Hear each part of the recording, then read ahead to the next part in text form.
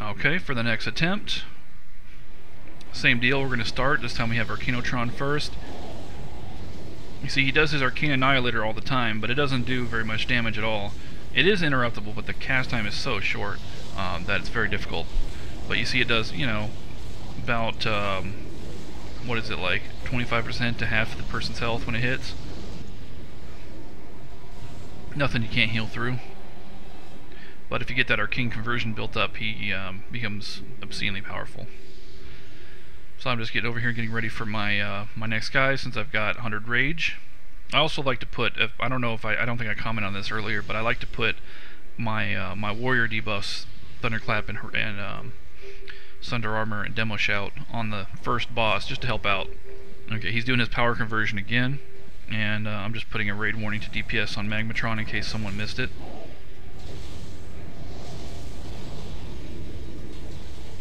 I like having Magmatron in a corner because it means that about half of his fire is not going to hit anyone. There we go. So there's his flamethrower. He's going to target a DPS, but he didn't do squat to him, so that's fine. If you're a healer and you have a preventive damage like a power word shield, I mean, that's so perfect. That gives you tons of warning to click on the person who's being targeted. You can always click on the boss and then hit F, maybe send him as your focus or something, then hit F and or whatever your hotkey is for target of target, and then put a power word shield on him. Okay, there's his barrier. The way his barrier works, a little different than the other ones.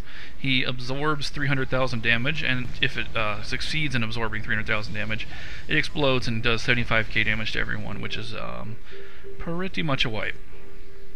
So Magmatron's safe now to attack. The barriers are a very short duration, by the way, so really there's no excuse.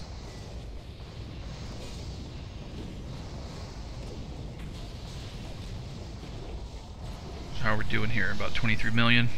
Not bad, not bad. I feel very confident we can beat this. This is not... oh yeah, there's a 51k. Wow, jeez. I feel very confident that we can beat this. This is not like Veilastraz. Back in the day, I remember our guild trying to do Veil, and oh my god, that was a wipe fest. It was much harder than this. This is obviously not even close, but it was just fun getting to do a new raid encounter that I knew nothing about, going in blind. It was a lot of fun. So anyway, there's some more slimes. I always like to send a raid warning out when the slimes come, just in case someone misses it. But as you see, if you do a good job of killing the slimes, there's no poison pool. You definitely don't want that poison pool to come out, because not only does it blow up and deal 100k damage, but people are usually standing in it, and that's not good. Okay.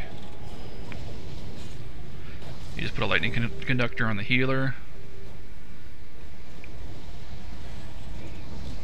It's obnoxious how the druid's efflorescence thing, or whatever it's called, the AOE there, looks a lot like a poison pool. It's I always do a double take whenever I see that. Slimes again. You see, he does this very frequently. On the plus side, while he's casting, he's not attacking the tank, so that gives the healers a break. It also gives the DPS a long time to adjust to it and get ready for it. So there's a poison cloud. I really should put the boss in the poison cloud. Unfortunately, we lost a healer here, and this was going so great until we lost this healer. This probably would have been a kill, honestly. It was going very, very smoothly, but a healer got blown up by a slime. Make sure you kite them. If you're not killing them, make sure you kite them. They're not tauntable, by the way, in case you're wondering why I'm not taunting them. Keeping Magmatron away from the group is a really big help because of that AoE. It just makes it much easier to dodge. Alright, there comes this big laser beam / flamethrower. As you can see from the recount, I cleared it out a couple wipes ago. The Warlock is still doing the most, but the Feral Druid's doing extremely well. Feral Druid's got a huge buff in their damage recently, and I did some DPS testing last week preparing for my DPS rundown series, and Feral Druids are doing awful. So I'm glad to see that they've been significantly buffed. They're actually very effective now. Yeah, but that's it for that wipe. And for our next attempt, we're of course going to start with Omnitron, as you can see. Go ahead and pull him, and then I'll get my debuffs on there. If you're curious about that raid UI, it's the new default raid UI. It's not an add-on or anything. The only add-on I'm running is Recount. I really wish Blizzard would put their own Recount in. with a lot of new features, because there's a lot of stuff that Recount doesn't do that it needs to. But I've heard of SCADA damaged meters, I just haven't tried it, so I don't know if they're better, or SCADA, I don't know how you pronounce that. Anyway, Toxic Guy, Toxitron is being prepared. He'll be spawning in about 5 seconds here. Yeah, the Druid died right off the bat here. That was due to getting hit by Arcane Annihilator twice in a row for half his damage each time. I think that was just unlucky. That really shouldn't normally happen, because the power conversion hadn't happened yet. It's just happening now. So I'm not really sure how the Druid took that much damage. I guess that's just how the fight is. Okay, so the slimes are spawning. As you can see, a couple of them hit somebody and exploded. That's not good. But fortunately, it didn't kill whoever hit. I think it was a healer that it hit, and thankfully, it didn't kill him. But the DPS killed the other one, so that's good.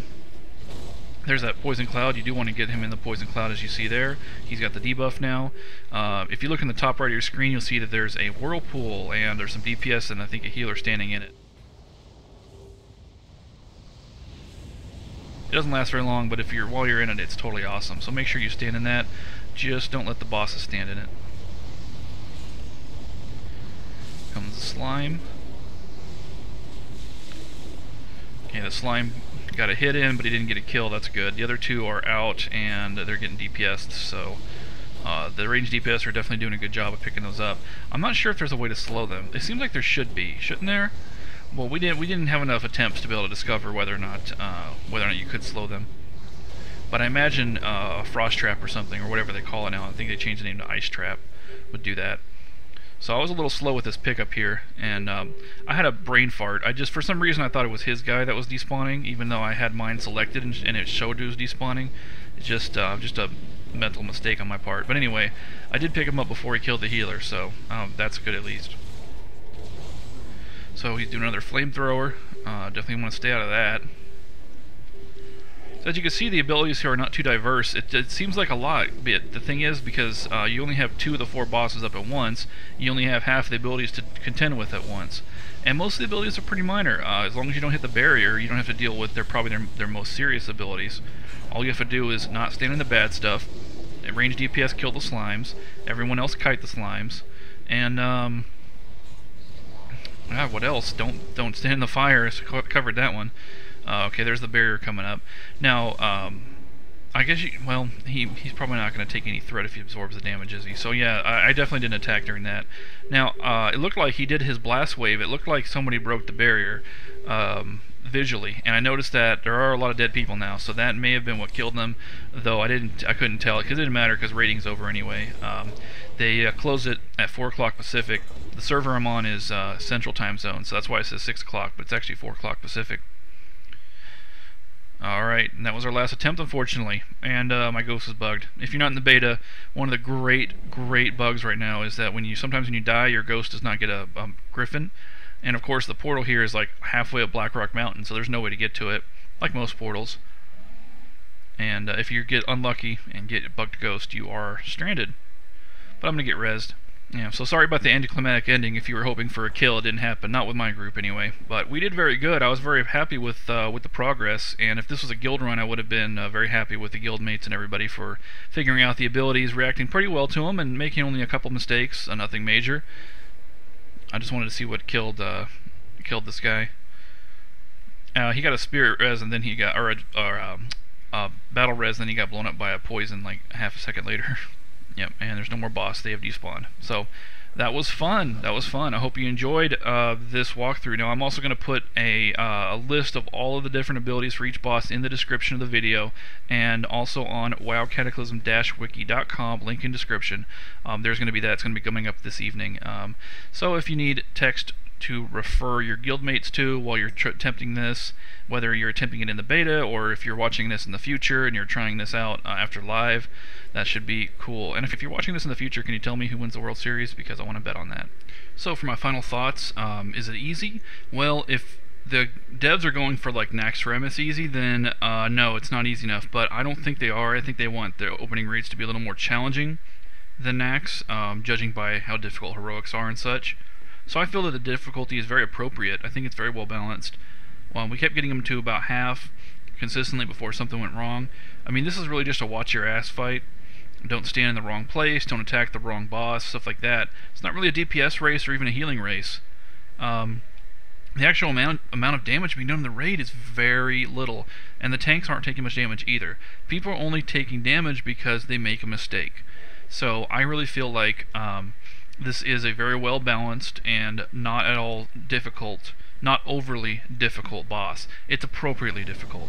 The only suggestion I'd suggest, I guess for Arcanotron, maybe they should tweak the AI so it doesn't hit the same person twice with Arcane Annihilator. Because of that druid getting nuked so fast, that probably shouldn't happen.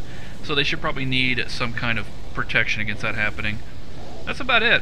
Everything else is fine. I like the mechanic with the whirlpool and the poison cloud. I like the different barriers. I like the not standing in the fire. That's always a classic. So yeah, I'm real happy with this, and I wish we could have tested it for more than 3 hours. I got about an hour and a half of filming in there, and because it took a little while to get a raid going. I guess people were squeamish about trying it out because there weren't that many people looking. It was kind of strange, but yeah, I hope you enjoyed. So thanks for watching. Please rate, please comment, and please subscribe.